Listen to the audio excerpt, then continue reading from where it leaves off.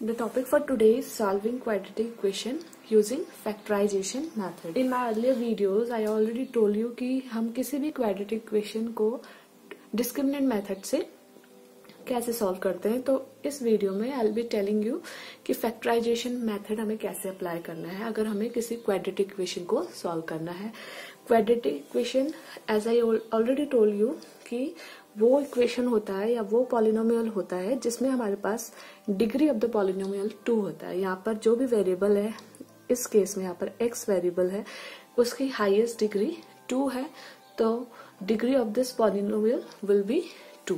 Right तो ये equation जो इस फॉर्म में हो ax² plus bx plus c equals to 0 and a यहाँ पर कभी भी 0 नहीं होता, इट कैन बी 1 और एनीथिंग, तो 0 नहीं होता, ये कंडीशन होती है. और डिग्री यहाँ पर क्या होती है 2. डिग्री इस पॉलिनोमियल की या इस इक्वेशन की 2 होती है, तो इसे हम क्वाड्रेटिक इक्वेशन बोलते हैं. अगर हम इसे सॉल्व करना चाहते हैं, इसका रूट्स हम निकालना चाहते हैं या वैल्यूज निकालना चाहते हैं, तो हमारे पास डिफरेंट मेथड्स हैं. Factorisation is one among them. तो फैक्टराइजेशन में हम क्या करते हैं देखते हैं. एग्जाम्पल ले लेते हैं. 6x² minus x minus 2 equals to 0. ये एक क्वाड्रेटिक इक्वेशन है. सबसे पहले चेक करिए कि ये इस फॉर्म में है या नहीं. सिंस यहाँ पर a देखिए 6 है जो कि 0 नहीं है and b is -1. Take care of sine properly. Right अगर हम साइन अगर डिफरेंट कर देंगे तो आंसर हमारा गलत आएगा. In that case c would be -2. तो प्लस माइनस का ध्यान रखना है, हमें करेक्ट वैल्यू ही पुट अप करनी है a b और c में. राइट तो ये इक्वेशन हमारे पास क्वाड्रेटिक इक्वेशन है. हमारे पास a की वैल्यू 6 है, b -1 एंड c इज -2. अब यहाँ पर हमें फैक्टराइजेशन मेथड अप्लाई करना है. तो इसके लिए हम क्या करते हैं, सबसे पहले a और c को इनटू कर देते हैं, इसको मल्टीप्लाई कर देते हैं.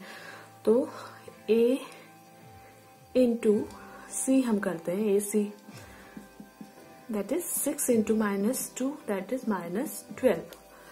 अब हमें -12 को ऐसे फैक्टर करना है कि हमारा b वाला टर्म निकल कर आ जाए, मतलब हमारे पास -1 आ जाए. राइट इसलिए इसे हम मिडिल टर्म को स्प्लिट करना भी बोलते हैं, स्प्लिटिंग द मिडिल टर्म. तो हमें 12 को आप चाहे तो फैक्टर कर लीजिए. 12 के फैक्टर अगर हम करें 2 6 या 12, 2 3 6, 3 1 1. अब देखिए हमें -1 यहाँ पर चाहिए, तो कॉम्बिनेशन हम इस फैक्टर से देख सकते हैं. यहाँ पर देखिए अगर हम 3 2 6, 6 -2 करेंगे तो ये तो -1 नहीं आएगा. अगर हम करते हैं 2 2 4 एंड 4 -3 तो ये 1 आ जाएगा. तो हम ये यहाँ पर पुट अप कर सकते हैं. तो सबसे पहले इक्वेशन फिर से लिख लेते हैं.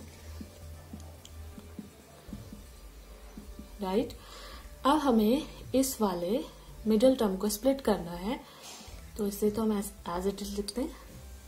इसे हम लिख सकते हैं -4x plus 3x. 4 2 into 2 and 3. अब हमने -4x प्लस 3x क्यों किया, क्योंकि अगर हम 4x माइनस 3x करेंगे तो वो 1 आएगा, हमें चाहिए -1. तो ये माइनस हम 4 के आगे लगाएंगे, हमें ध्यान रखना है इन सब चीजों का. और -2. अब हमें कुछ नहीं करना, हमें कॉमन ले लेना है. यहां से अगर हम देखें तो कॉमन क्या आएगा 2x, क्या लेफ्ट ओवर है 3x -2. राइट यहाँ पर हमारे पास 1 कॉमन है, तो 3x -2 इज इक्वल्स टू 0. दोनों में अगर 3x -2 कॉमन है and 2x plus 1 is equals to 0. Right हमारे पास दो पॉलिनोमियल आ गए, तो ये दोनों को हमें 0 पुट कर देना है. Next 3x -2 is equals to 0 and 2x plus 1 equals to 0. तो यहां से हमारे पास वैल्यू आ जाएगी 2/3. राइट तो एक रूट हमारे पास हो गया 2/3. नेक्स्ट अगर हम इसे सॉल्व करें x would come as -½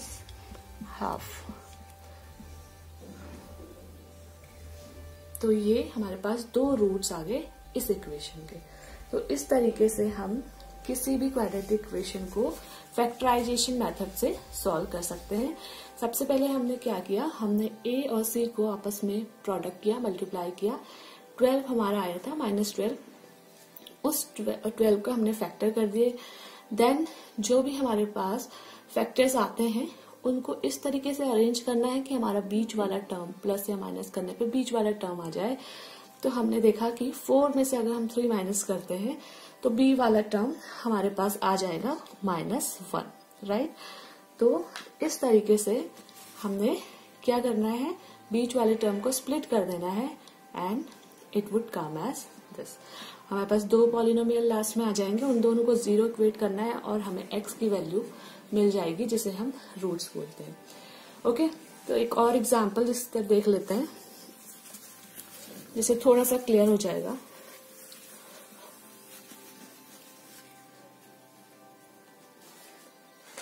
suppose हमारे पास इक्वेशन है 3x² -2√6x + 2 = 0। हमें ये भी ध्यान देना है कि ये इसी फॉर्म में अरेंज हो। सबसे पहले हमें x² वाला पॉलिनोमियल लिखना, नंबर लिखना है, देन x, देन लास्ट में जो भी कांस्टेंट है। ओके, अगर ये आगे पीछे है तो इसे रीअरेंज कर लीजिए इस फॉर्म में। सो हमारे पास ये इक्वेशन है। अगेन हमें चेक करेंगे कि यहाँ पर a क्या है, 3 है। Okay, b is -2√6 and c is 2। Clearly यहाँ पर a 0 नहीं है और इस पॉलिनोमियल की डिग्री 2 है, तो it is a quadratic equation.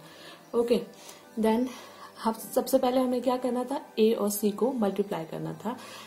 a into c करिए, दैट इज 6।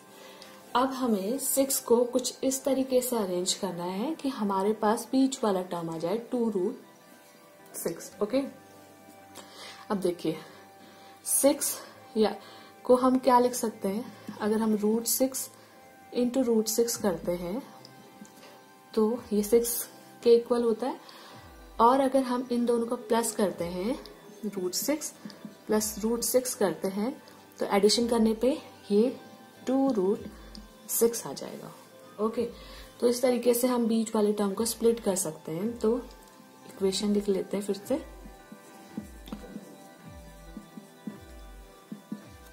इसे एज इट इज लिखिए। देन हमारे पास मिडिल में टर्म है -2√6। तो अगर हम -√6 करते हैं, माइनस माइनस प्लस हो जाते हैं, तो ये आ जाएगा 2√6 और साइन आएगा माइनस का। तो हम इसे लिख सकते हैं -√6x एंड -√6x + 2 = 0। ओके, अब हमें कॉमन लेना है इन दोनों में से और इन दोनों में से। अब देखिए 3 क्या होता है, इससे हम लिख सकते हैं √3 × √3, ये 3 आ जाएगा। ये जस्ट मैं एक्सप्लेन करने के लिए इसे बता रही हूँ। अदरवाइज अगर हम थोड़ा सा फ्लुएंट हो जाएंगे इसमें तो हम डायरेक्टली इसमें से कॉमन ले सकते हैं।